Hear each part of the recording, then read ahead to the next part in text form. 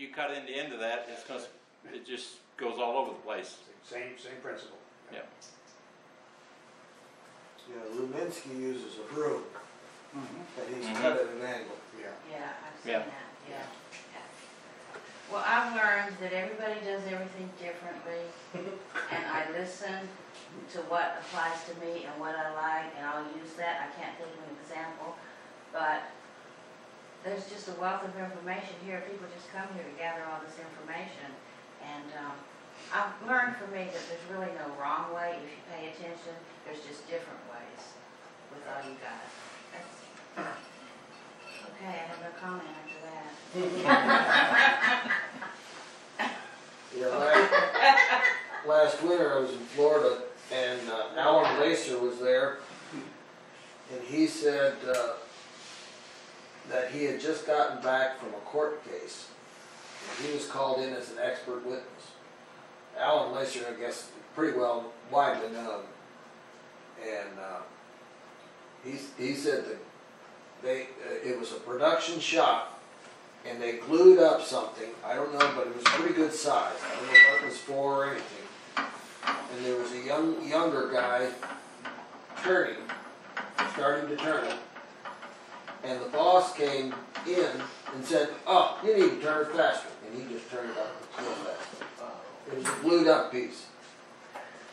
And so the kid went ahead and he was turning, and the boss messed around here and there, then he left. In a little bit that thing blew up, and I think it almost killed the guy.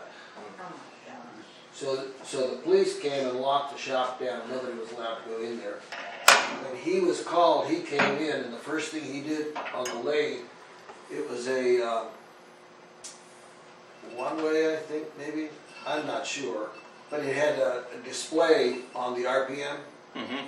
First thing he did is he checked the RPM. It's 3,200. Whoa. Wow. My goodness.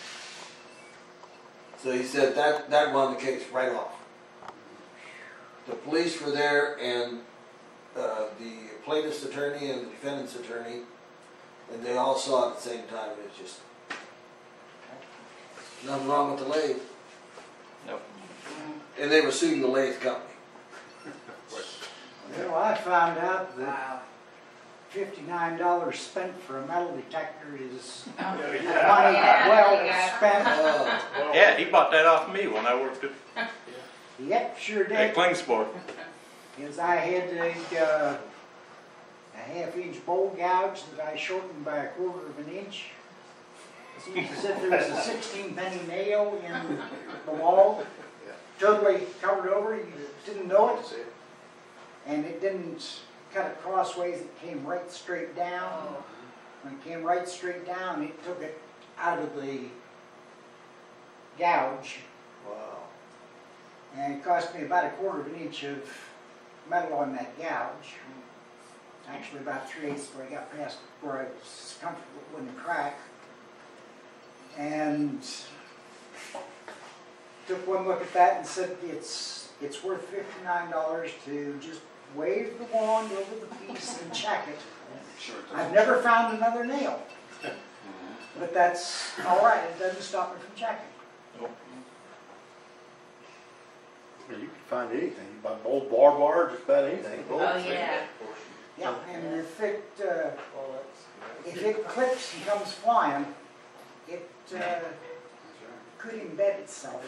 Probably will, actually. I don't know if he was there or not, but we was at the fair, and Jerry and I was taking turns turning on a hat. And I'm sitting there turning, and here's a click, click. What in the heck was that? And turned the lathe off, and there's a nail in there. Wow. And we got the nail out, and it actually left a rust hole and everything else. And we turned the hat, and then put the nail back in the hole. We did a Now fair you deal just like touched that, on yeah. one other thing that we've all learned and nobody say. If you hear something or see something or Stop. feel something that is out of the ordinary, stop and figure out what it is before you proceed. Yep. I watched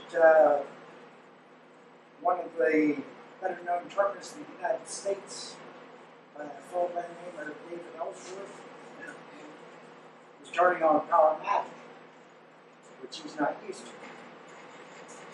And here's this click, click, click, click, click, click, click, click, click. Stopped the lathe, checked everything, looked it all over. Don't know what it is, I guess it won't bother anything. Turned the lathe back on. This little voice in the back of the room said, you've got the index screw in the Oh, collar. yeah, screwed in there. Uh-huh. It's probably vibrating down. You better stop and take that out. That stopped the noise immediately. If it had gone 60 turn further, and such an explosion, you wouldn't believe. That brings up rule number 1 that I learned, and that's the face mask. It's like a shield. And I've been wearing my shield.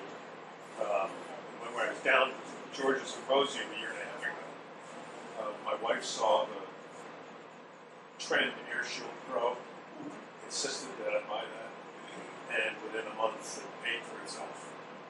Because it's not as thin, flimsy as the regular shields. And it's like that. These are good, but these aren't good. Yeah. These are better than nothing. Exactly. This is extremely thick, this one. But at least get the ones that's got the plastic, the frame around it. Yeah. And if you want to read a good story, read the Lynn Yamaguchi story in the AAW Journal this month. That'll wake you up. Oh, yeah, I saw that. Wearing a riot helmet. She now wears a riot helmet. Right. helmet. Yeah. Your turn. My turn. I don't know. I would say I easily get frustrated when things fly off the lathe, and I disappeared for 5 years, and then I came back to woodturning. And it's funny because when it came off the lathe the first time, I was in mode shopping, and I was like, it hit me in the shoulder, and I was like, well, that's it. And so I walked away, and I had other things to do besides just walking away. But and 5 years later, I said, Mo kept on trying to push me to get back into it. So I came back, and there's this piece of wood on there going thump, thump, thump, thump, thump, and Mo's like, well, I'll cut most of that off for you, and so I feel more comfortable. Well, this time around, that thing flew off the lathe and hit me again, but I kept on going. I wasn't so discouraged anymore. And I just recently finished a 12x6 small workshop just for myself. My dad and I worked on it together and built an extension on the shed. And I've got my own lathe now. And I got a piece of maple on there that's ornery, so it takes forever to turn. So, anybody else for more tips? Oh, I do have one more. Go ahead. I mean, I've been a woodworker all my life. I've had a wood shop all my life. For those of you who've been in my shop, I'm trying to outdo Norm on TV. I even got a panel saw in there, and so I got everything in there, and I still got all my fingers. The two closest things I ever had happen to me, I leave the aftermath in the shop, so I remind myself not to be stupid anymore. And one was a nail gun that I thought I was done with this project, and I had one more nail to put in, and I reached down underneath it because I just rolled the project back over it. I was actually building the set for the church. And when I struck the nail, it was a finishing nail, about that long. It hit a knot, came out, actually ricocheted off my glasses. And my shop's 24 by 38, so it's a pretty good sized shop. Ricocheted off my glasses, went as far as from here to the door and stuck in the wall right above the thermostat. So I leave it there, so whenever I adjust the thermostat, I see it. And then the other thing, I was actually cutting these planks. And I never let Linda behind me when I'm cutting anything on table saw. I always stand off to the side from the blade, never stand directly behind it. One of them bound up, and I got a square hole that big in my drywall right behind the table saw. It went through the wall, through the drywall, and pushed the siding out on the outside. Wow. So it's got some force coming out of there. So don't let anybody behind you when you're cutting. And don't stand behind the saw when you're cutting. Because even the small things hurt. And remember, if you think your tool might be sharpened, it does. It does. Yeah. Okay. Bo asked me a few weeks ago, actually when we was at Roland's Memorial, if I'd come and do this demo, and I asked him what he wanted, and we couldn't come up with something, and he said, well, you've done pepper mills before, and I said, yeah, but I've been thinking it over, and one of the things you always got to remember is you get new people into a club now and then, or you might not have done a pepper mill, but now you decide to do one or something like that. So it's good to refresh yourself on stuff every once in a while, because I've changed a few of my techniques since the last time I've done pepper mills, or the last time I demonstrated pepper mills here. But I'm always trying to come up with different techniques. I'm always trying to come up with different theories behind some of this stuff. And I mean, my mind is always trying to come up with new things. And in fact, I get up and write stuff down in the middle of the night at times because I think about it, so I do it. But safety-wise, like I said, I already told you about the wedge that I don't like in the end of the thing. I actually rounded these off and put a 10 on each end. I started out with a blank like this, which when I make these blanks,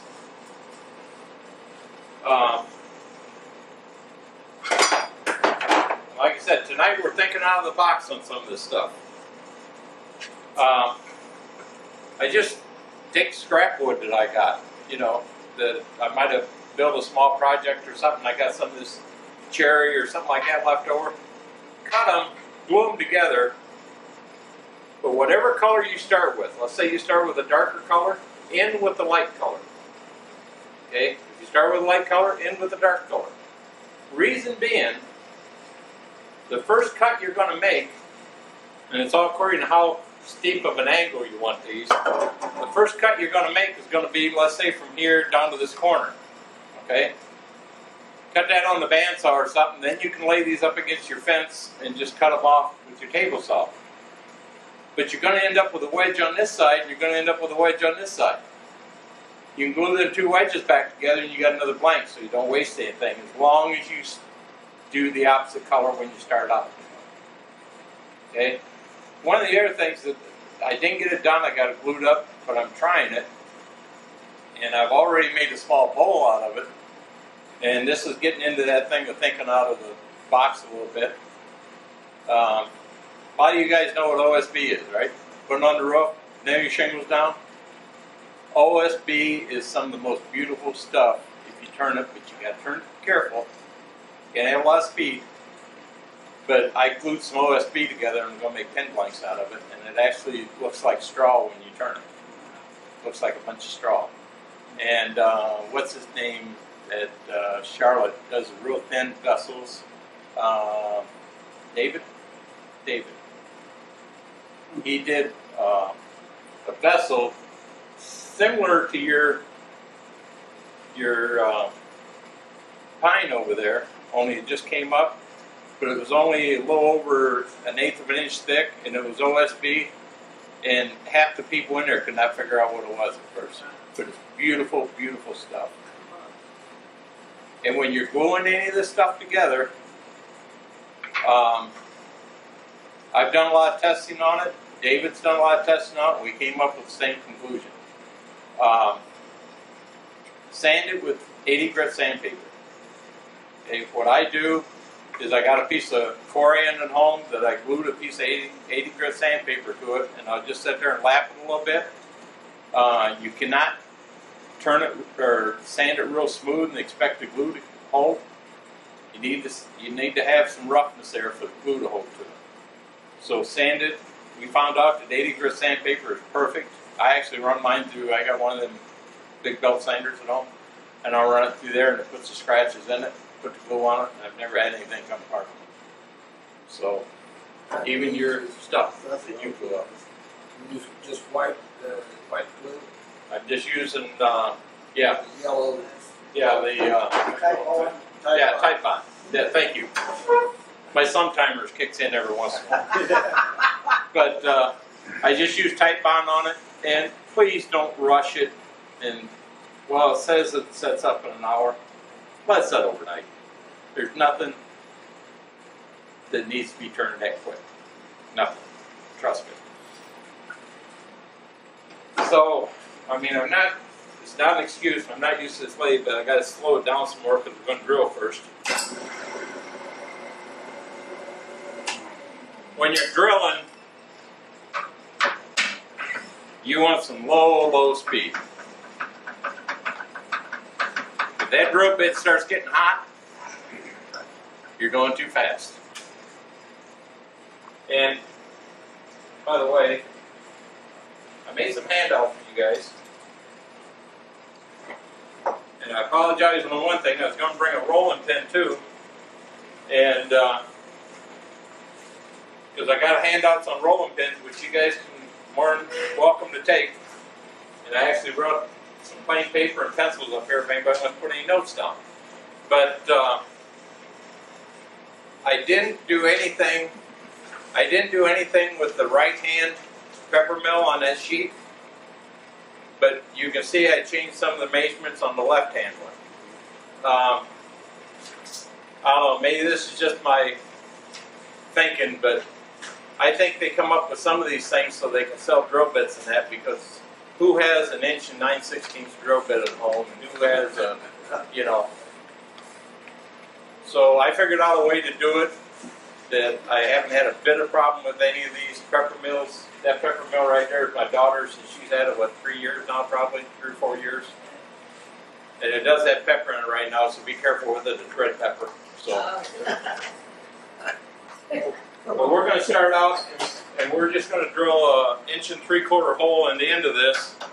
We're going to go in, I think the plans say for 5/8 of an inch. It's not that important. The only thing you have to do, let me get my pepper mill out here. The only thing you're going to do with this first drill is between this ridge and this end, you just want it deep enough to where that's not going to set on the table. So if this is up 1 inch inside there, doesn't mean anything. You just don't want this gray part sticking out the bottom. That's the biggest thing it is. So if you look at this, if I go in the depth of this drill bit, I think that's about 5/8 of an inch actually. That would be partial to those ceramic mechanisms. Yes, I am. I haven't had a bit of problem with the ceramic mechanisms. If you use some of the metal ones, you got to be real careful if you got salt in them. And that's one of the reasons I don't use the ones that's got the bar going across the bottom. I mean, I'm not knocking the mechanism. Don't get me wrong there. But I just don't like them because the salt going down on it, you know, salt does the stuff. And I just like these. I've had real good luck with these, so why reinvent the wheel when it works?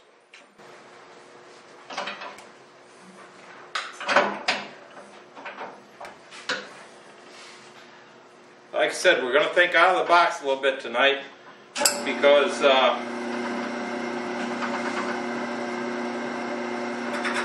a couple things I'm going to do that,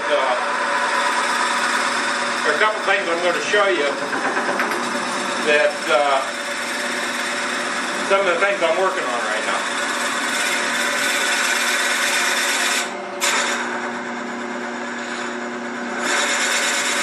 This is actually turning too fast for me, but that's the lowest speed that this will go. One of the things I'm working on right now is I actually got, and some of you guys probably have one, if you got a chainsaw at home, one of the little chainsaw sharpeners you get from Harbor Freight.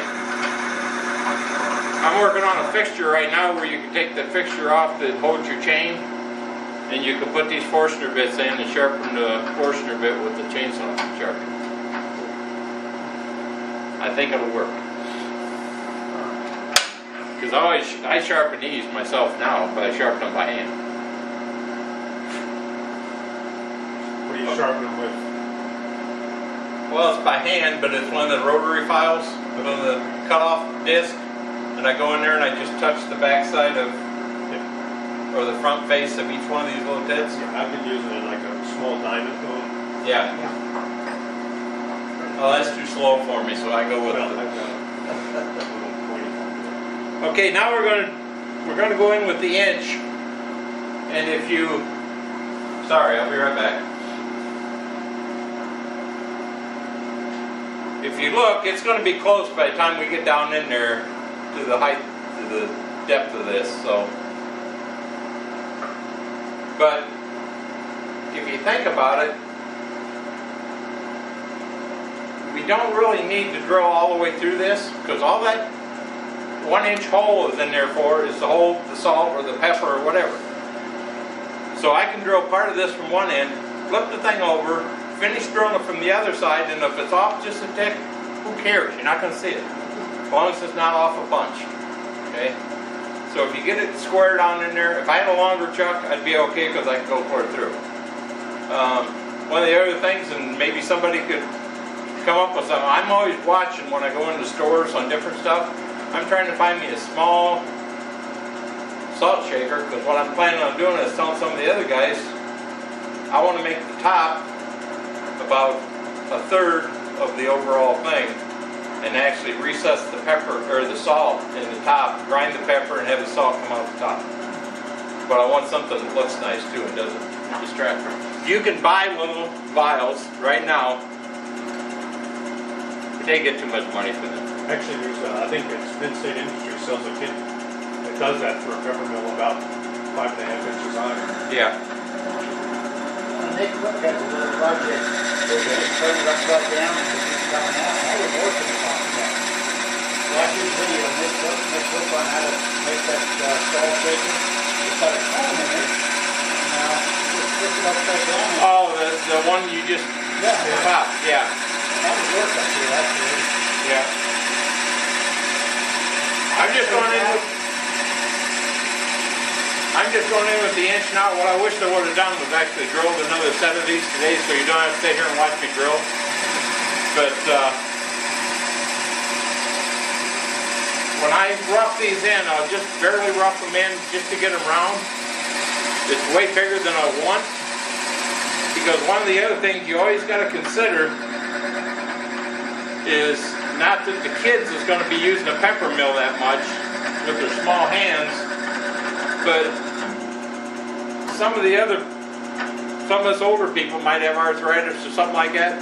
So you always want to be conscious on size and stuff like that. So it's not too small where they can't grab a hold of it, but yet you don't want it too big where they can't hold on to it. You know, you got to hit that kind of happy medium where it works good for them.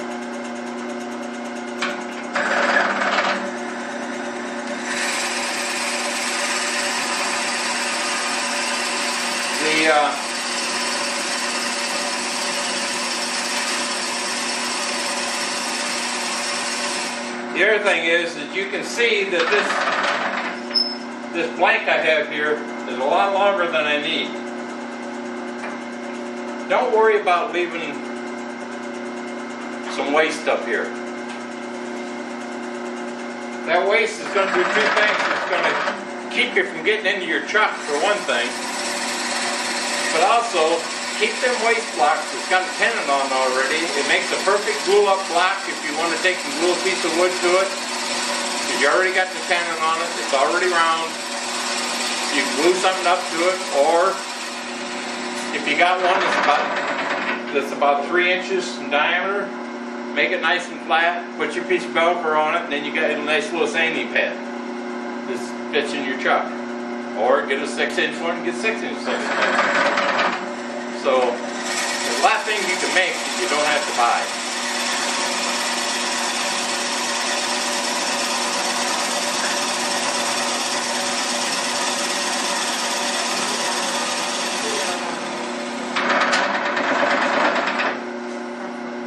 Sorry I didn't drill one of these ahead of time. Then you can tell it's not really taking that long.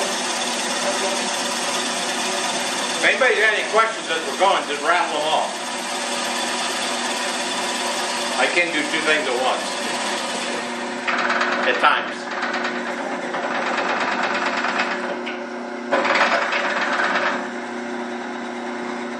It's too hot in here, just let me know, I'll turn the AC back on.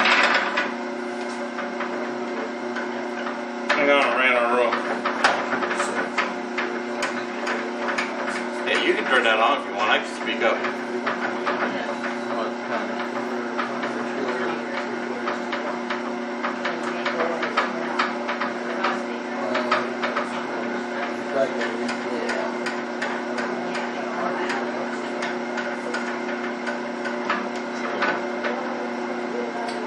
Got a question. Go ahead. We have three size diameters here. You went from the largest to the smallest, but after the 1 and 2. This thing shows 1 3/4, 1 1/2, and 1. That's because I just screwed up, but that's okay. I can still do it. Hey, be truthful. No, I can still drill it in there. But you should go from large to small. But sitting here not looking at the paper and talking at the same time.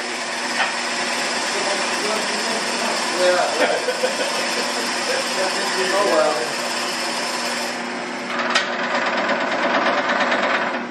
I was trying to figure out a way to make a hollow drill and then blow air in there to keep it cool and extract the shavings at the same time. I know.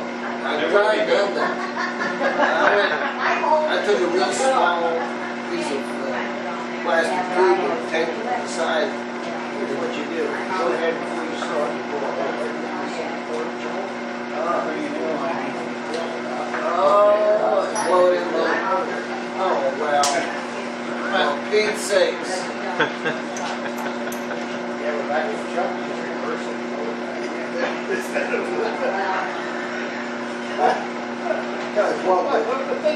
Well outside the box.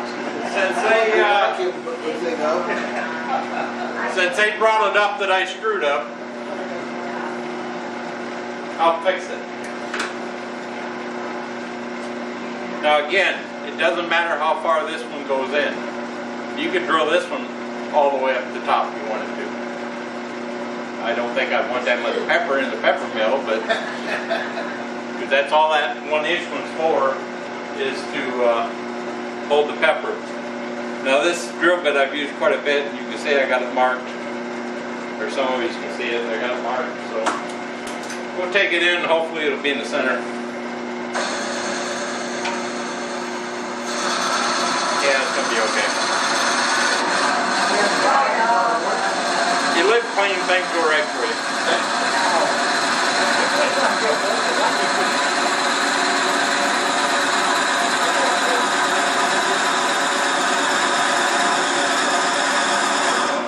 I just sharpened that one today before I came.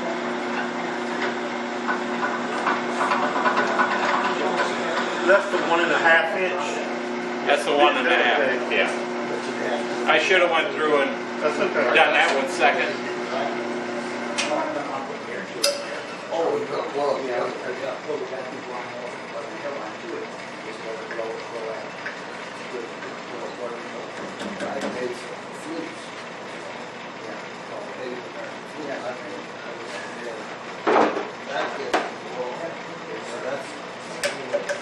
One thing I couldn't remember before I got here, is I knew it was a jet, but I couldn't remember what size chuck it was, or what size. I brought all my 1.25 ones, and they don't fit on this, so I had to use this.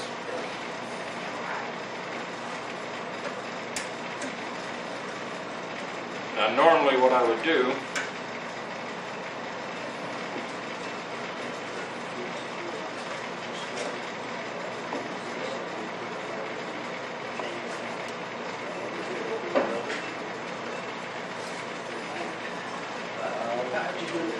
how's that? I'm just going to use this drill bit as a center. So I can tighten this up. Now remember, I'm expanding now. So I'm trying to pull that wood apart, so you don't want to put a lot of pressure on this. All I want that is just to hold it so it'll turn. Now I'm going back to my inch and finish turning that through there.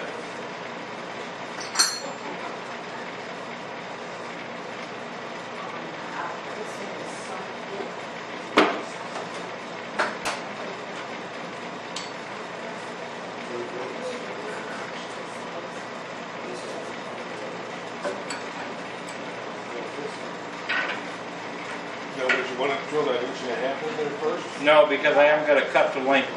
Okay. I could actually go through right now and cut this to length, but I just like getting the hole all the way through there.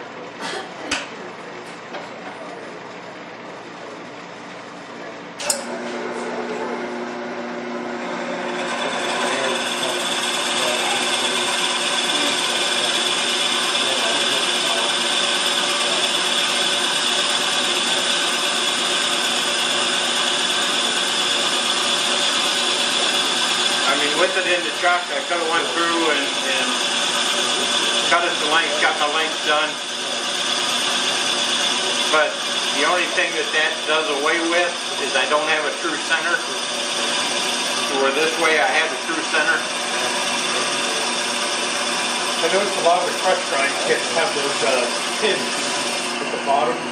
Do these have those pins at the bottom? Yes and no. That's one of the modifications I've done to them. Got it. Didn't want to buy that tool.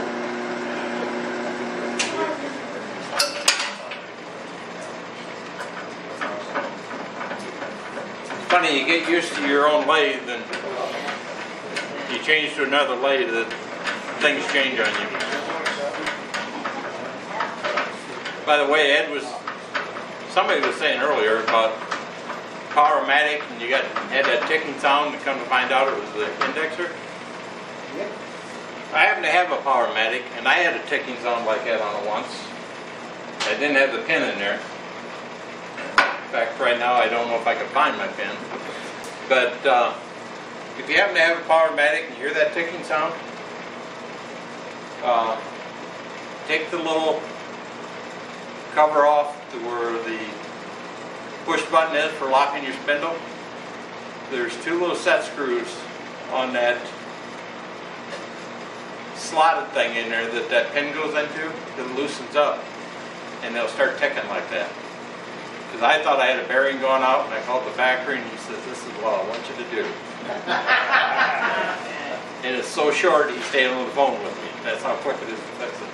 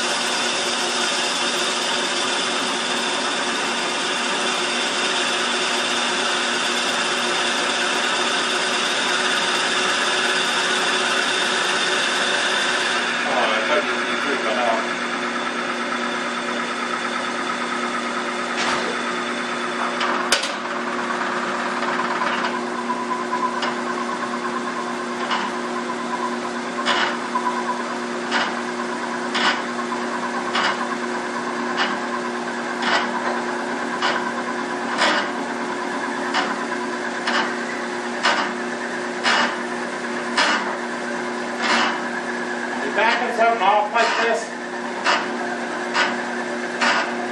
always watch to make sure you're not pulling it out of the chuck.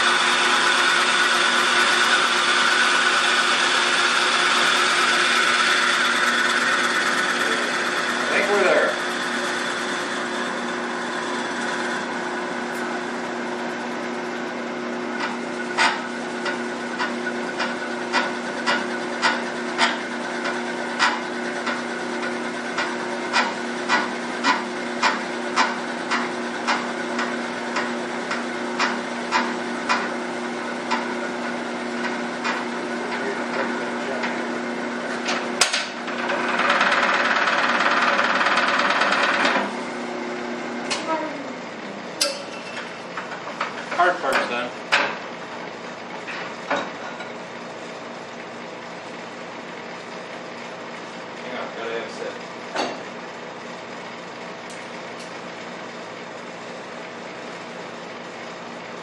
One of the things I made, if I find it, is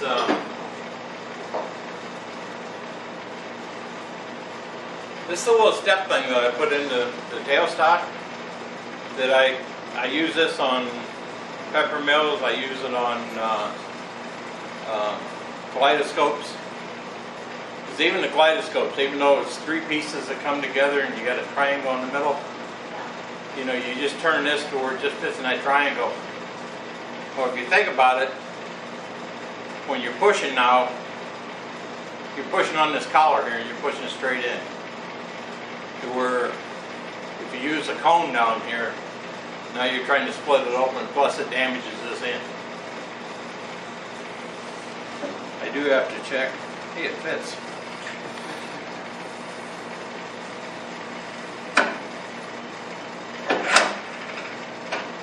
I called one of my students last night because I'd actually lent him my cones that I use on both ends. And called him up, find out if I can get them back for this demo. Come to find out he's laying in the hospital because they had to put a stent in his heart.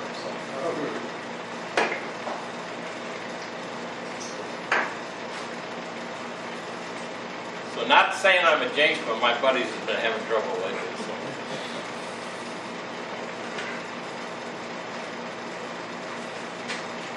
We're going to, I could have, when I had this turned around, cut it to length, did the whole thing. Sometimes I do it that way, sometimes I do it this way. I mean, it's just, I don't know, it's all according to the way I feel. You know, don't get in a rut. The other nice thing, somebody had asked me about these pepper mills or the mechanisms that I use. The other thing I like about them is you can buy a short one that's just like this, and it costs you just about the same money as this tall one does, when all you have to do is cut this off, you know. And I'm actually got a man, and why he wants it, I have no idea. He wants a 5-foot pepper mill. So I'm going to turn him a 5-foot pepper mill, and I'm just going to take this aluminum piece off and put another one in. Let's say it's bigger than anybody else's. You compensate for something. He wants it for his brother-in-law that owns a restaurant. Wow. Oh, this is waitress can reach everybody. Yeah. Yeah, I had to call her. I had David. Who's making the crane? Maybe the waitresses. Steady riff. Maybe the waitresses wear some special outfit when they reach up that tall and do this. I don't know. You know, Jack, I'd seriously consider putting a PVC sleeve in there for that long. Yeah. Yeah. That was a good idea. Joe mentioned to me tonight that he actually puts a PVC sleeve on the inside of these, drills it out and puts it in there. And it, he says one of the other things it does, besides sealing the inside up, it gives you good bearing rest on the one end instead of against the wood. Yeah. Use a V-trap, it's real thin wall, it's not, it's got to be about 20, real thin wall V-trap stuff, it's real thin, and it works fine.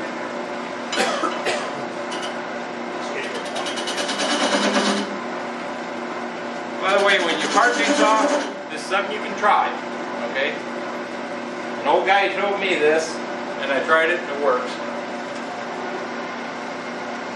Start with your parting tool up a little bit.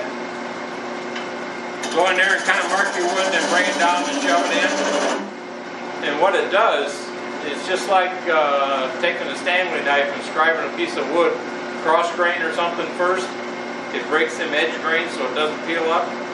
You try that. Try it both ways on a piece of wood, just a practice piece of wood, and you get a lot less splinters if you hold this up, start it, and then go in with it, because it doesn't really cut the grain that much, but it kind of crushes the grain enough to where it doesn't peel up.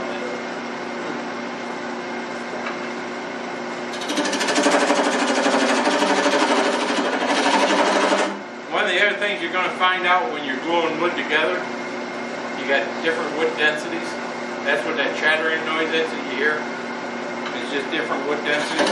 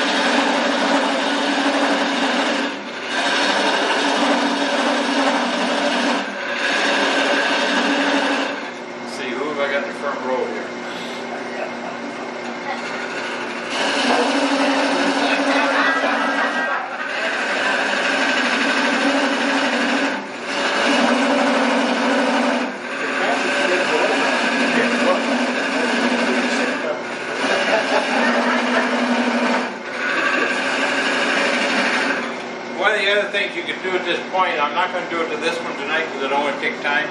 I could widen this a little bit now, and I can go in there and I can do my finished cut on this piece because that center I'm going to drill out bigger anyway.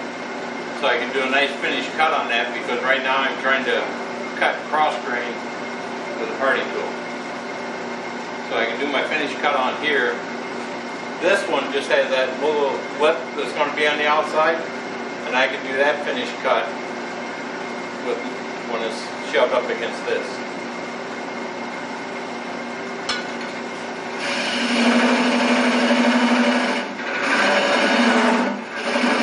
Now at home what I would do is probably take this over to the bandsaw right now and just finish cutting it off. But here I'll get it close and then finish it off.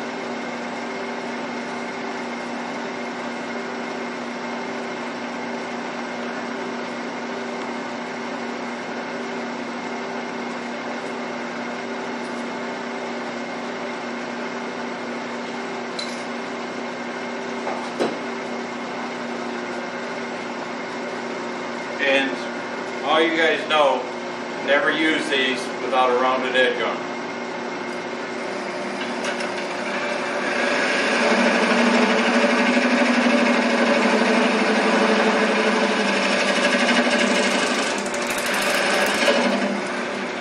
And yes, at home most of the time I use a face mask, but it's hard to talk with one. I said most of the time.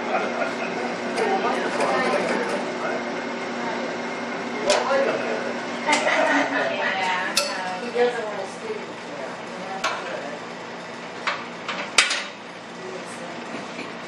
Come on.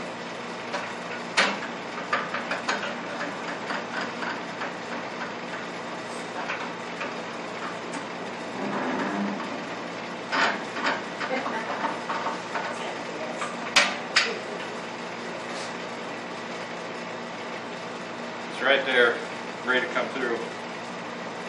It's already started through.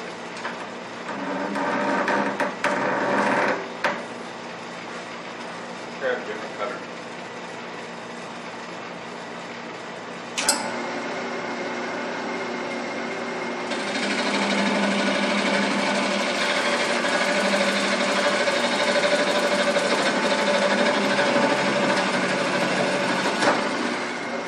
There we go.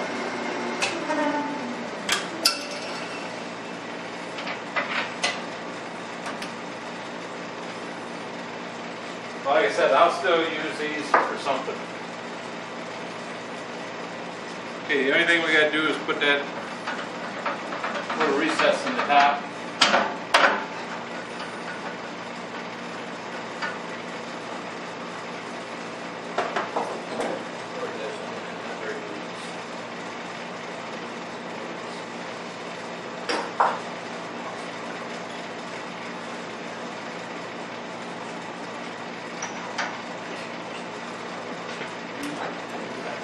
That won't work.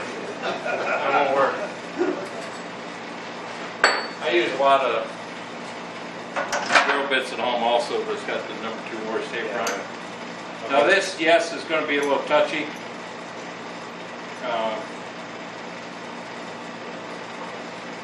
Yes.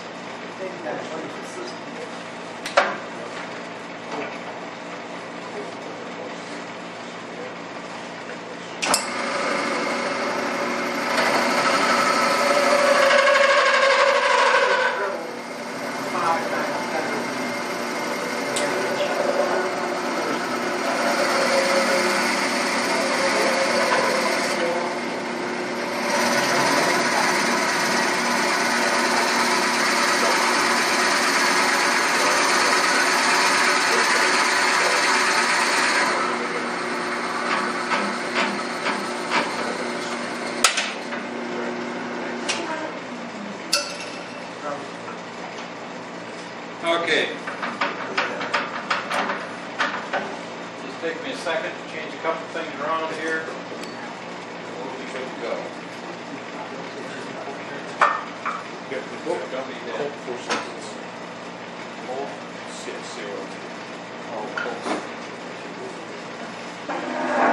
Ed, would you quit stealing my tools?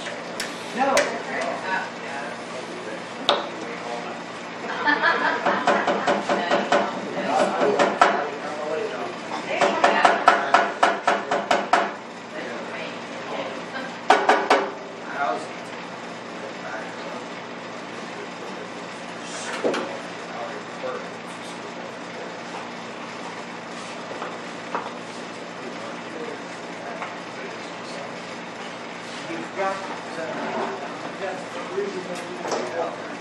Tried that. Push it. And then put your stick in. You can move it.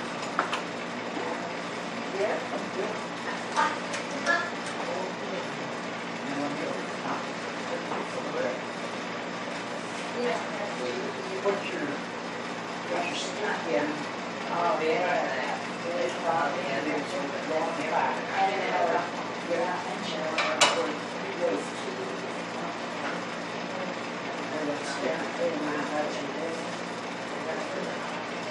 Then reach in the back and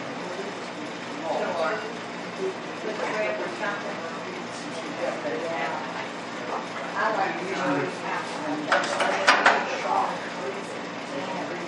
Nice coffee again. That will help. And I like some.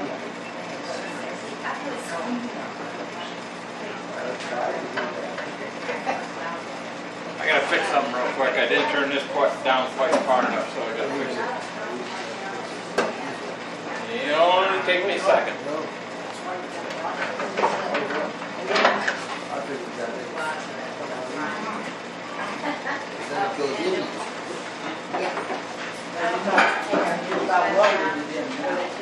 Is that threaded onto the live center there? Yes. Okay. It's a 3/4 10. And 3/4 10, and the way I do these is I just take something and put it in there to keep this from turning. Put a piece of tape around it.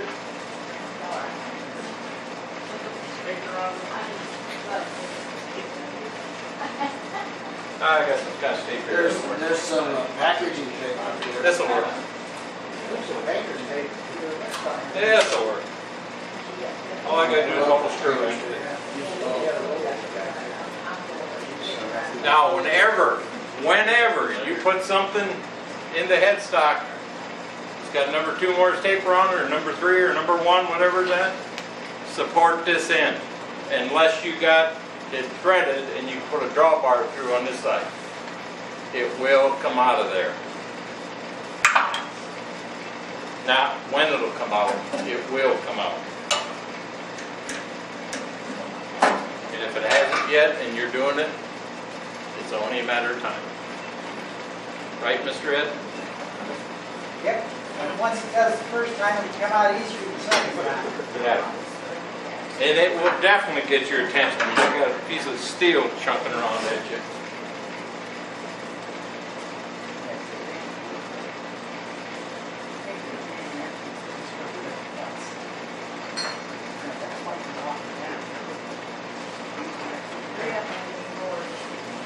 Well, I'm looking for something. I laid it down, but I can't find it now.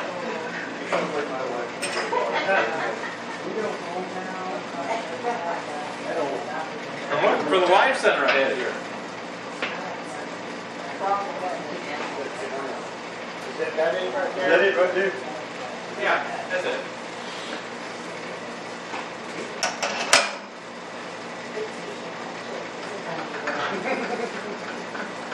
Now you know why I don't bring her to the meetings very often. All right, Dad. Wait a minute. Don't worry, I'll be there in July at the Woodturners. He is not going to be good. Oh, we don't have time. It's pre-ordained.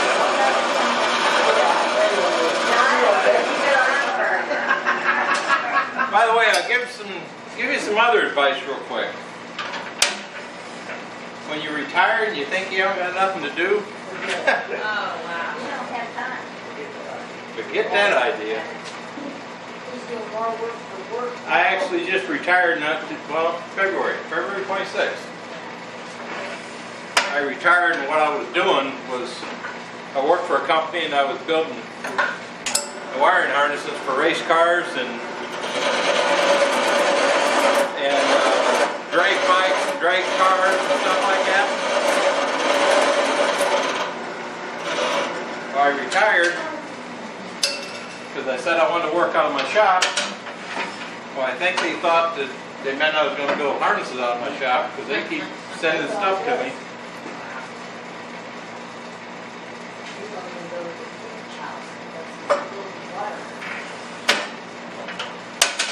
Yeah, it's pretty bad when we have a place down at the beach and we haven't been there in about 3 months.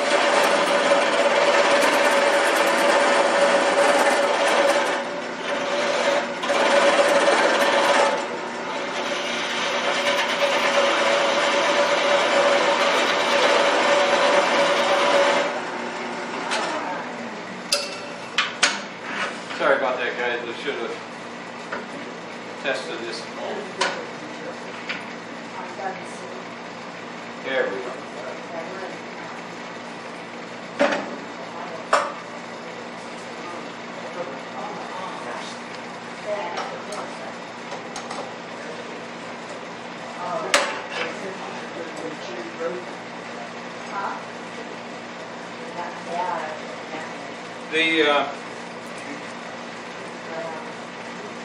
Like I said, one of the things I want you to do tonight is kind of think out of the box on some of this stuff, on how to do it.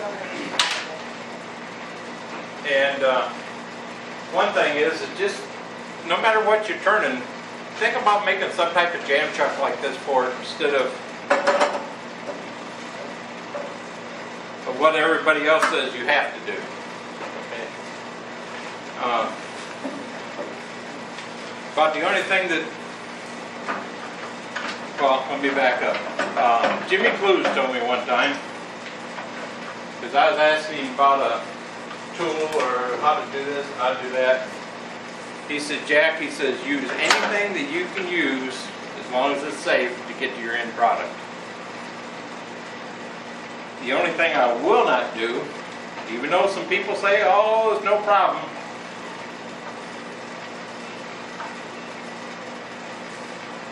Everybody knows what these are, right? Roughing gouges. Never, never, never use this on a bowl or any cross-grain material. If you look at the book, it even says for spindle use only. This thing's got a tang down here, you know. Here's a bigger one, you can see the tang easier. Got a tang down here. If it gets a catch, this will come at you. It'll snap right off. This is hardened steel. Hardened steel cracks very easy. It stays sharp for a long time, but it will splinter. That's why, just like Ed says, when he caught that piece of wood, or caught that nail, check your tools over real good, because there could be a stress crack in there, or a little fracture in there, and that thing could come apart on you. And I guarantee there isn't too many face shields out there that's going to stop that piece of metal from coming through.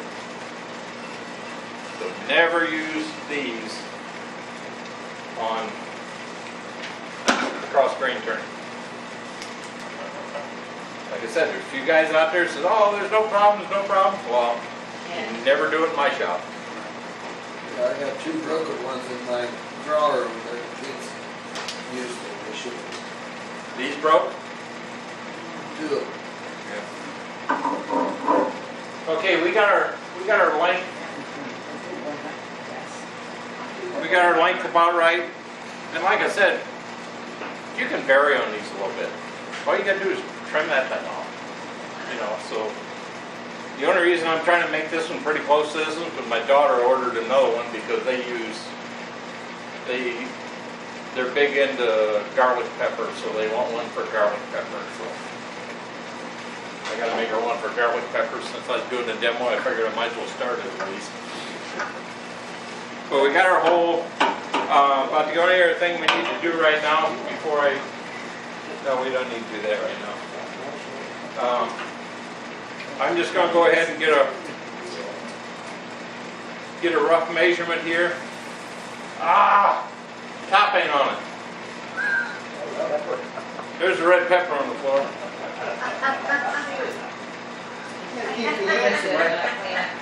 Save it for the squirrels.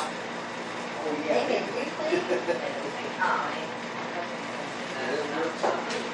Sorry, Joe.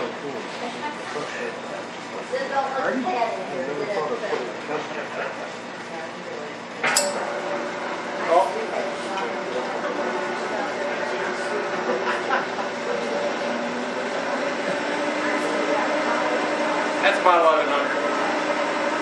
All I'm going to do is rough this down a little bit.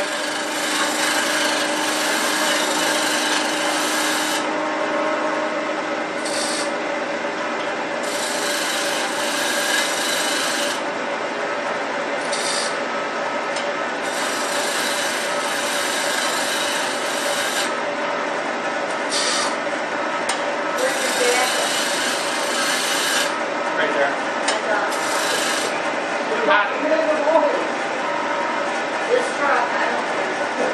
No, it's just too warm in here. Okay, we got the. Let me put the top back on before we do this. All I did was get this measurement here. Now I'm going to go through and I'm going to get a measurement in here. And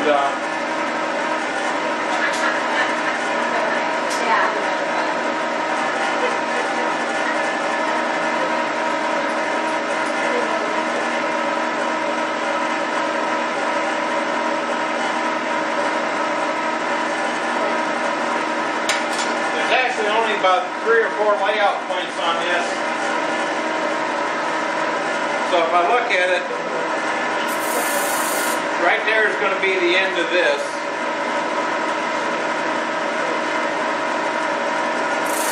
Right about there is going to be the bottom of this curve. And then it instantly starts going back up again. And right there is just underneath this bead. Okay? And this bead should be about the same size as the other bead. So all I'm going to do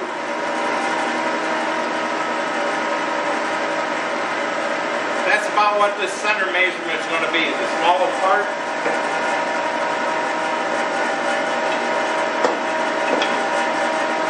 So let's just take our parting tool.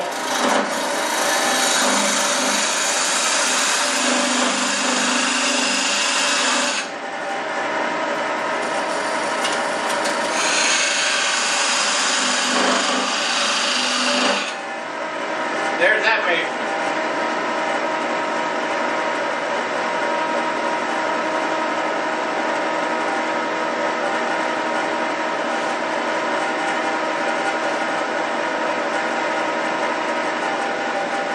And I leave a 16th or so to play with. I keep it on the strong side.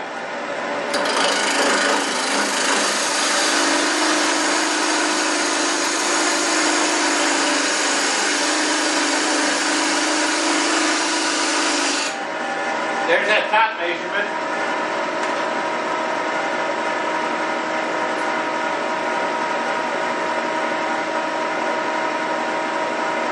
I just want to double check this. Good enough.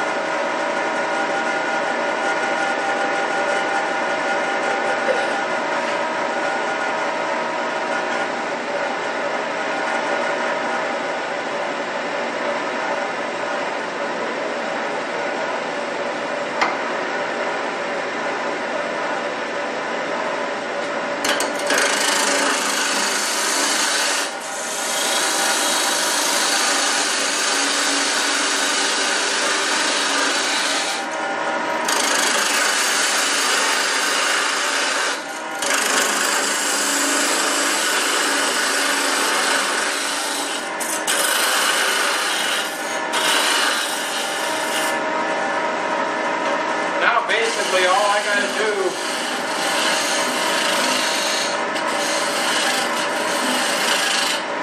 is connect the dots. I'm gonna put the bead in here first. Spindle gouge.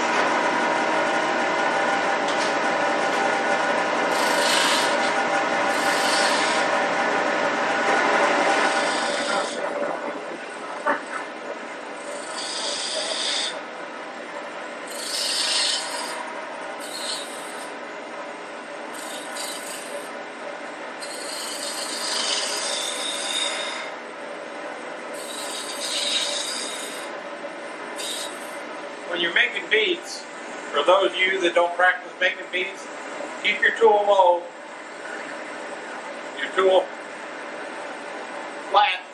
In other words, the face open part is straight up. Twist and raise the thing at the same time. Twist and raise. If you're making coves, it's just the opposite. You start up with it at 90 degrees, you twist and raise.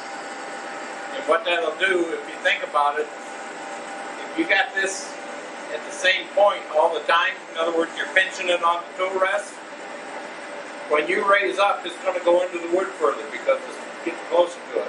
Well, if you're twisting it at the same time when you're coming up, you put a nice little bead in every time.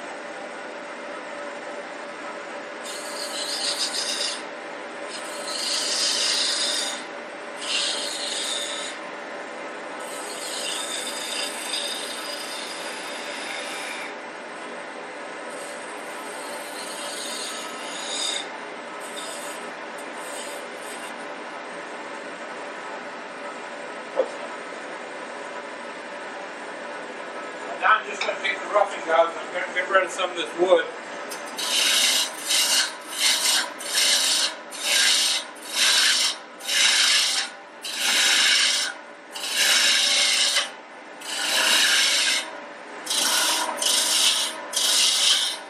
I already know my diameter down there.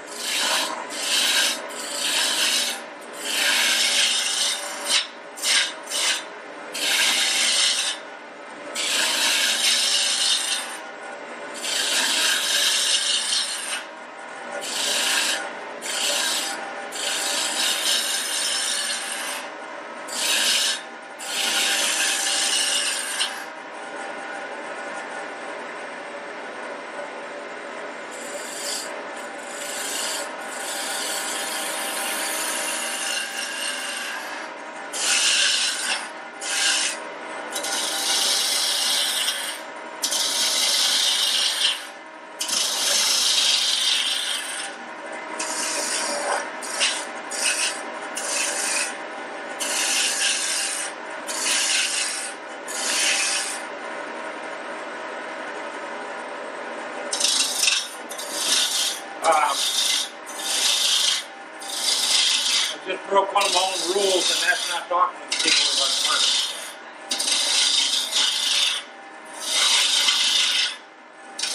But one of the, if you look at your paper, that peppermint's on the right that's got the factory specs on it. You see both in the top and the bottom post, there's a little groove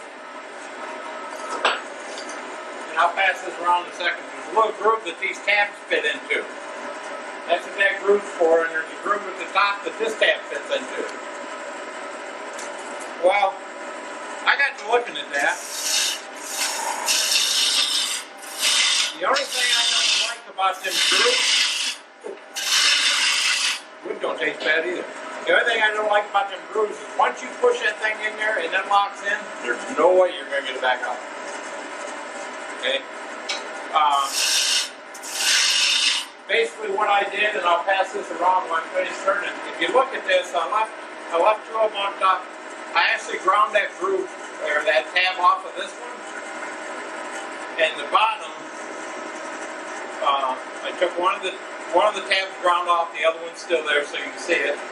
And there's little ridges that stick out here, and I file them off. What I do is I take them off, and when you go to install this thing in there, I shove it up in there, get a good seat up in it. I take a small bead of 5-minute epoxy, and I put a small bead right around this ridge right here. It won't come back out. If you have to get it out for some reason, you can reach down in there with a knife, you can cut that bead, you can get the thing back out of there. So if the mechanism does go bad, you can get it back out of there.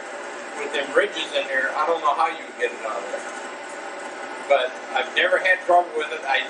One of the first ones I did it with the ridges, the grooves I should say. And after they used it for a while, this started turning, so I had to glue it in anyway. I made a couple without the rod extension. They make the same mechanism, just at the bottom, it just fits in the bottom, don't have the rod on it. Mm-hmm. And I made a couple with that, and you can put a dowel down in there and give the smack, and they will come out. They will come out? Yeah, but you gotta hit it, and there's no damage to it. I was surprised. Oh, I've never. The reason I learned that, I put it in by mistake when I was building it, and I put it in there. I didn't need to snap in, but I have a little tool that I stick up in there, and I actually cut a groove in it. Yeah, well, I got a tool that I made. I make a lot of my own tools, and I guess we'll take a break and short a little bit. Come up, you can look at all these tools up here. But if you have a way of getting a rod or something down there, they will come out. Oh, okay. Yeah, you gotta hit it, but you can't. I don't think you can do it with the rod, the ones with the rod. But they make that same mechanism just in the base unit without the rod. Yeah. And it works fine. All right. I never knew you could get them back out of there because I couldn't figure out how to get them out of there.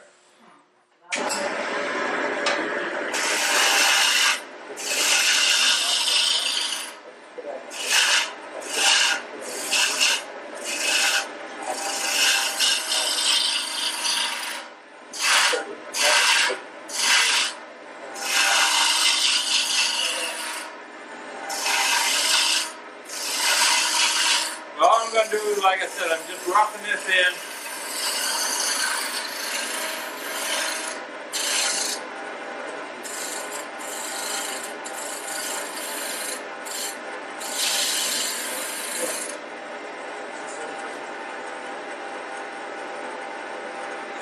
Actually, that should have been more rounded down here.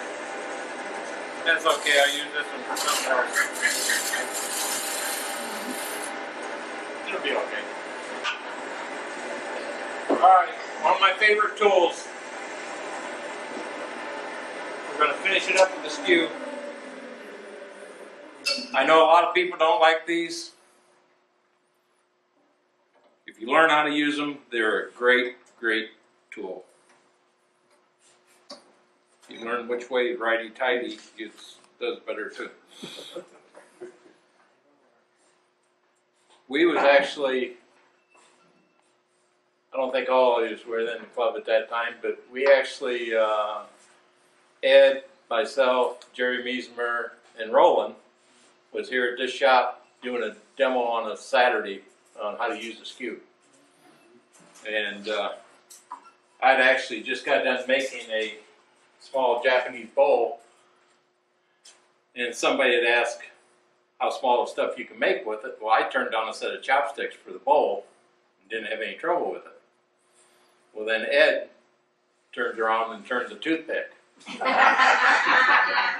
Jerry turned around and turned a toothpick with a captive ring on it. So you can get very small with these things. with the skew. They work great. Just take your time with them, and you definitely can't get it sharp enough. All I'm going to do is mark for this this last recess right here, and I'm going to put that in real quick. Then I can put that bead on, then I can do the skew work.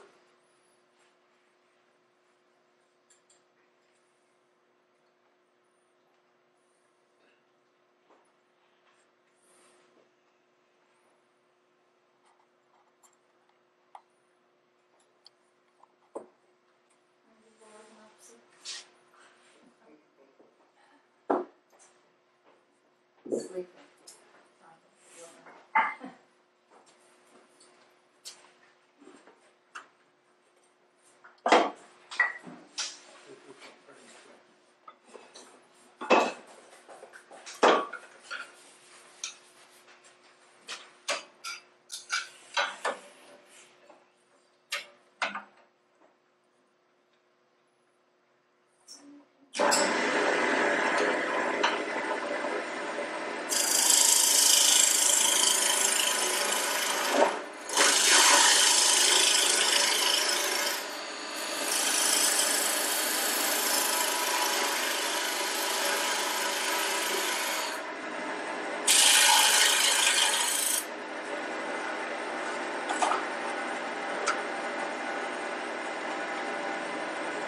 Okay, we're just going to put a small bead on this.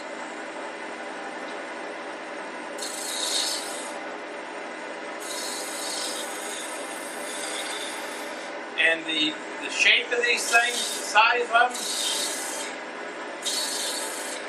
doesn't really matter as long as you don't go smaller than 1 inch. Go smaller than 1 inch, you're going to have a bunch of pieces in a hurry. Yeah.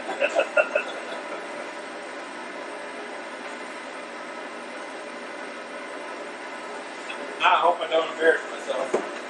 It's been a while since I used a skew, but we'll try.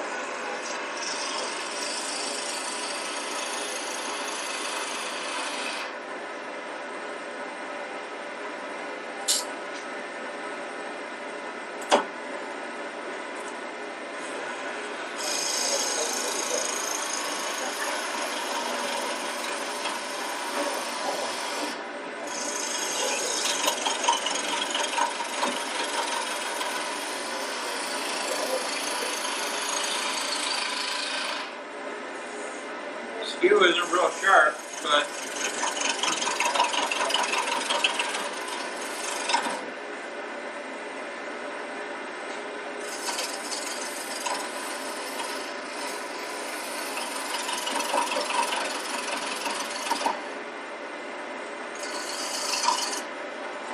that's sharp enough. Sorry about that.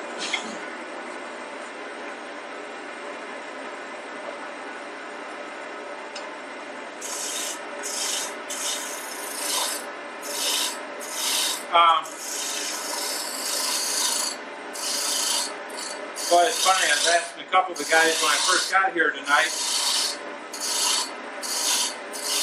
about this round Sputnik thing I got up here, which, for you younger people, that was one of the first satellites to go up.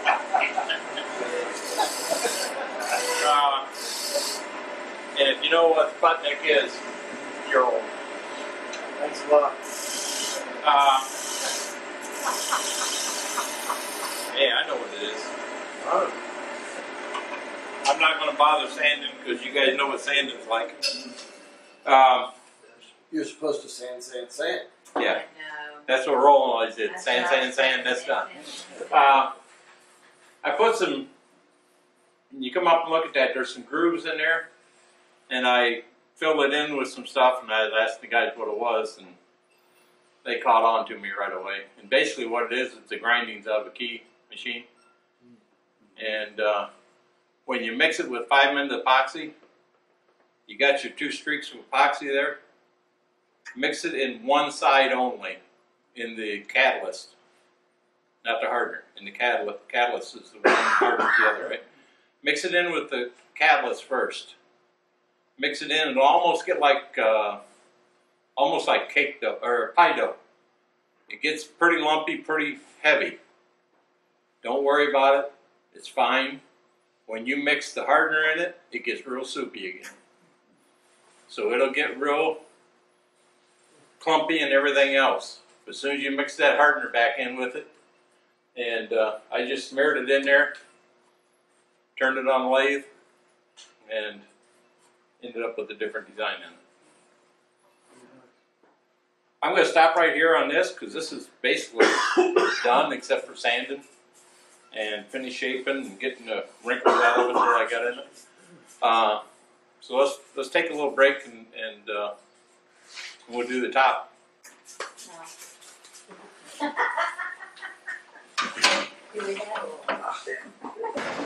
And then I want to show you a couple other things. Like I said, you got to think out of the box at times. And I'll show you how I think out of the box at times. The lid basically, and I apologize because I was sitting here thinking one thing and listening to some of the comments in the audience and doing another thing. This particular pepper mill that I made, I didn't drill the 1.5 inch hole in it. I left it at 1 inch and I made this tenon on it. So when somebody said that you're going to drill the 1.5 inch hole, well, I drilled it in and I shouldn't have. So it doesn't matter. All I got to do now is cut that tab off of it and I'll be back to where it's fixable. Anything's fixable.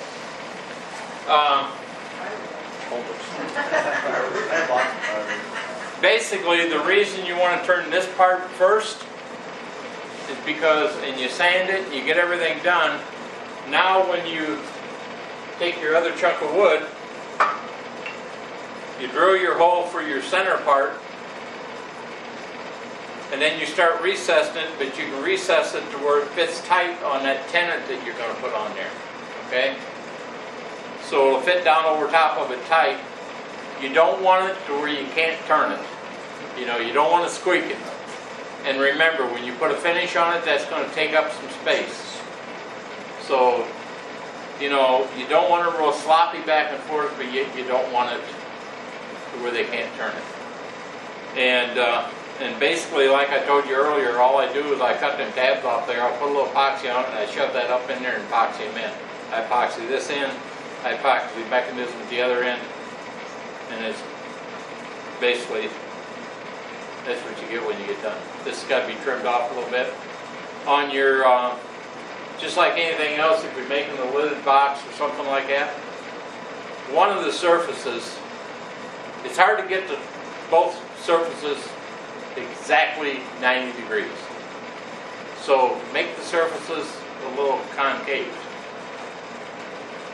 Going in just a little bit. Not much, just a little bit. That way when it sets down on there, you don't have a big gap in here. It's just like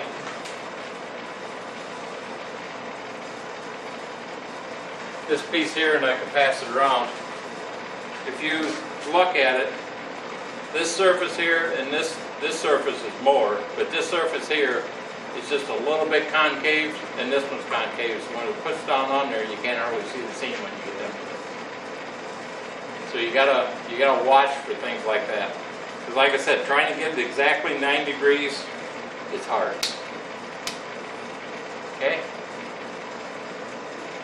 Now we're going to think out of the box just a little bit. First thing, got a test question. Anybody would know what this is for? Yeah, you can be quiet. Jam jug. Nope. It's a tool. Does anybody plant gardens? My daughter happens to plant a lot of gardens. And she grows her own seed.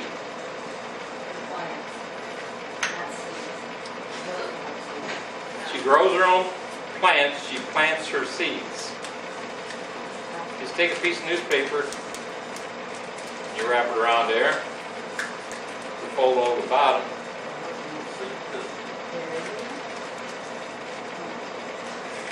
You stuff it in there.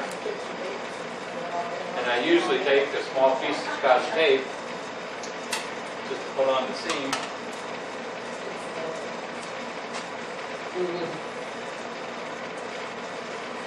Now you got a seed cup that you plant your seeds in, and then when you go to transfer it, you just plant the whole thing in your garden.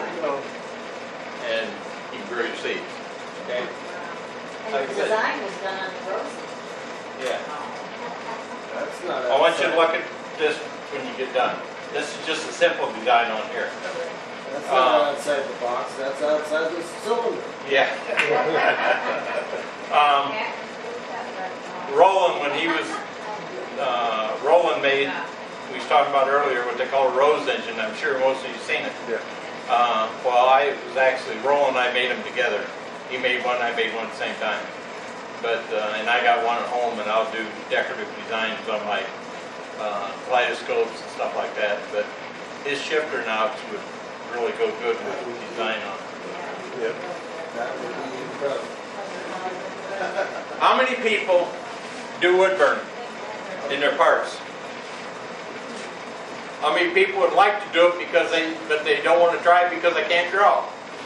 Yeah, that too. I got a solution for you.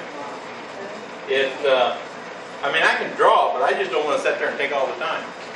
And like right now, one of the big things is like wheat stock and dragonflies, stuff like that. Well, my daughter happened to be down at the beach with us last time we was down there, and she was making some things. And what she was making was coasters. That she got these rubber stamps. I got all these at AC Moore's, and they were $2 a piece, $2 for a pad of them. And a pad of them comes with all kinds of designs, okay? Well, the nice thing about these, take them out of here, and you normally put this to a piece of acrylic, and then you can stamp. These things are real flexible, okay? Let me get my pad. What do I do with it? It was in the box. I know. Check it out. It's up here. Here it is. They got all different colors of ink pads. Ben Franklin got them. Ben Franklin's got them. AC Moore's. Like I said, we found these at AC Moore's, and they are all $2 for a pad full of that stuff. Michael's, is that it? Yep. We buy them on sale. You got your wheat stock on there. Now you just go through and wood burn over the top of it. Oh, that's not fair. Doesn't matter how you burn it as long as you do So you're on Very good. You gotta be kidding. Like I said, you got to think out of the box at times. So what do you call them? They're just stamps. They're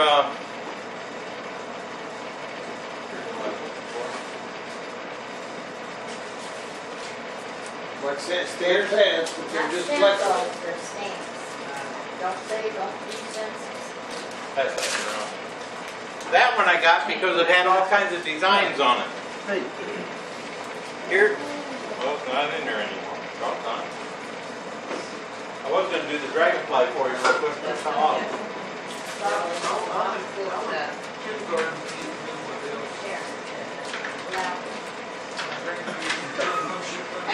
It's inflected. Leave it in the fridge. Here, we'll try this one. Is it upset? Apply ink and stamp. Well, I'll be. I wish I had invented that.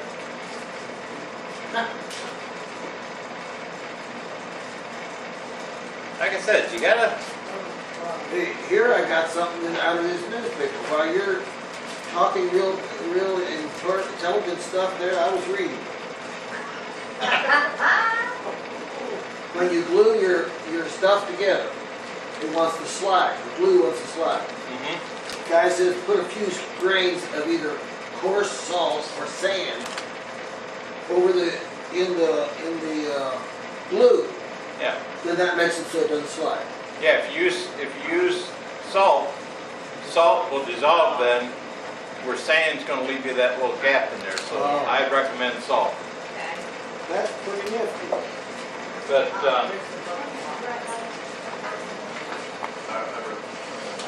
Don't use kosher salt. Don't use here, kosher. you can, Jack, leave that thing right there for a while. put this, Really coarse. The bulb. oh, the bulb, yeah. Here, this is what they look like when you get them. I mean, you can peel any of them out of there. That butterfly might have some red or some ink on it yet. This is strictly fresh. They got everything. But it just works so good, and you can use them over and over again. And like I said, we went in and found a whole tub full of them things that was $2 a piece, and I got some with lace design. Yeah, if you find it on sale. Really? I even got some that's got, well, here's some Halloween stuff. The only reason I got the Halloween stuff because I hadn't liked that swirly thing that was on the end there. Here's some letters. Now, some of your That's balances. technical terms, swirling thing. Some Yeah. might have, Yeah, it's, But see, they got all kinds, they got stencils. you name it, they got a stencil for it. Okay, I don't want to name it. I just. But you don't want to get the ones that's already affixed to a block. You want to get these. Flexible.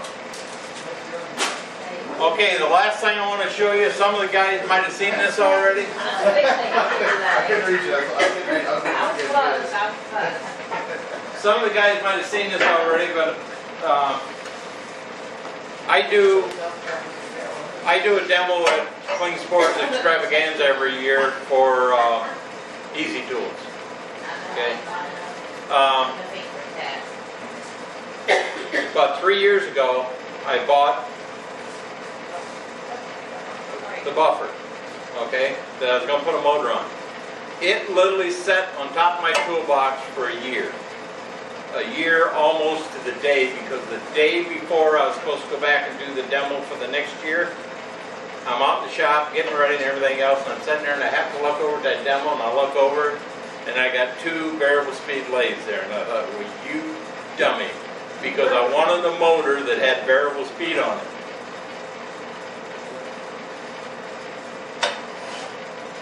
Now I can't physically run on this lathe because this has got a 1-inch shaft on it. All I did was put a plate on the bottom of it. This is one of them flanges like you put for mountain pipe. Here's a piece of pipe you got to put in your lathe and just sand it a little bit because it's just a little bit too big.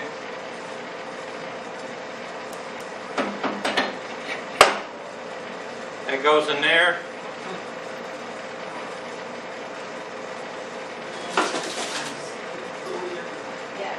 This screws onto your lathe. The only thing I haven't taken time to do yet is I'm actually going to turn one out of wood, the pulley. You put it on there, you go to tighten the belt up, you just pull back on your banjo, tighten it up, and you got a variable speed buffer. And you don't have another piece of equipment, not saying anything bad about your husband, but you don't have another piece of equipment taking up space in the shop because you can store this. Okay? This thing costs $99. I got it at Klingsport, but it's actually made by Shopbox. So anybody that sells Shopbox, you can get these, and they run right at $99. And the pads I get down at Harbor Freight. Yeah, good old Harbor Freight. But I use this to do all my buffing. It'll fit on either one of my lathes. And I got a power mag and I got a jet and all. It'll fit on either one of them. I showed some of the guys. I pull off strips of sandpaper and I twist them with my electric drill, rechargeable drill. I just twist each one of them. And I use this when I'm sanding down in the grooves and everything else. And they last for a long, long time. I've made a bunch of these. And there's one other thing. Oh, yeah. Everybody goes out and buys the Beal system and everything else. It's just a piece of wood, tenon on it, piece of wood up in here, screwed it down to it. These pads I get down at Harbor Freight again, you get like 3 of them for $2 or $3. Put it on there. This is what I use to buff my bowls and everything with.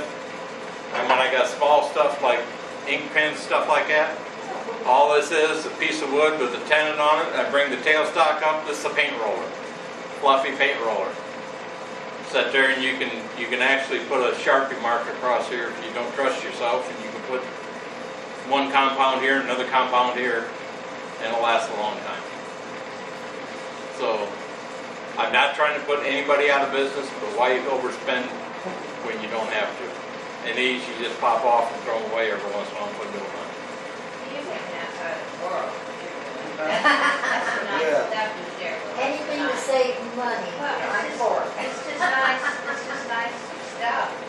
Very good, thank you. The one last thing that I know everybody here that's got a chuck usually probably has done one of two things. They either got a set of dividers for the measure of the chuck, so they get the tenon the right size, or they got a board that's cut that they can drop over top of it. I didn't bring it with me, but all I got is I took a contractor's pencil, one of the square ones. My small chucks just happens to be, if I lay the contractor's pencil across this right here, for my small chucks you can go up and you can touch the end of it and it's perfect size. But on that same piece of, same contractor's pencil, I got a block of wood on one side of it. That's the reason I use a contractor's pencil, because it's square. The block of wood, when I flip it over, is the right size putting on top of here for my big chucks. Yeah, you go baldless and stuff like that, won't you, Mo? It's just simple stuff that to make your life easier. Just put it on there and tap it, and it's done. You don't have to measure nothing. You don't have to put your hands down there and spin and stuff. You just hit it, and you're done with it. Somebody will tell him things and he'll know. Any questions at all? I got business cards anytime. My shop is always open to anybody that wants to stop in.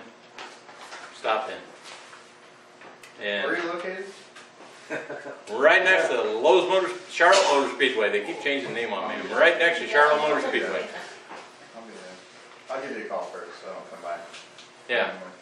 Yeah, you can hear him raise. I mean, you might find some kitchen cabinets being built in there. You might find some stuff being turned in there, or you might find some wiring harnesses being built in there. Totally fine.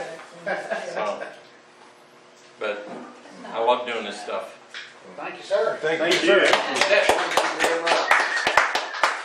People has used the Woodturners finish. It's great stuff. But it's like, how much is it? $25 a quart or something like that? $24 a quart? Pretty expensive. Yeah. If you go to Lowe's, I was even going to bring a gallon that's just set up here. It's called Verathane. It's a V-A-R, V-E-R. V-A-R-E-T-H-A-N-E. It's called Verathane. It's a water base. You can get it in gloss, semi-gloss, or satin. And it's actually a water-based floor finish. So it's super hard, okay? It's the exact same thing as Woodturners finish when you look at the compounds. Really? And it's $45 for a gallon of it. He's handy to have around, ain't he? I use a lot of it. Who wants a quart? Well, that's what the Woodturners finish was originally for. Yeah. Yeah. Now this bowl right here, and you can look at it real quick, it's knit. I turned it, I put 2 coats of Woodturners Verathane on here, and I haven't sanded it, but I'll sand this with like 1500, and I'll put 1 more coat on it, and it'll be done. But you see how shiny that is, and you can put this stuff on with a rag, you can put it on with a foam brush, you can put it on there, anything. And it is hard when you get done. Do it tournament? when it turns, That's, thank you. put it on when it's spinning. This I just brushed on with a foam brush. What's the dry time? Is it, Put it down. is it dry pretty Yeah. quickly or does it take? Oh yeah, it dries real fast. It Okay. takes up within 5 or 10 Yeah, minutes. that's awesome. And you can put 2 coats on, I put 2 coats on this in less than an hour. That's awesome. Woodturners Journal. Yeah, where did it come from? Right here, right I don't know, I think it's Just this throw 'em in. month, isn't it? Oh, mine came from the table, yeah.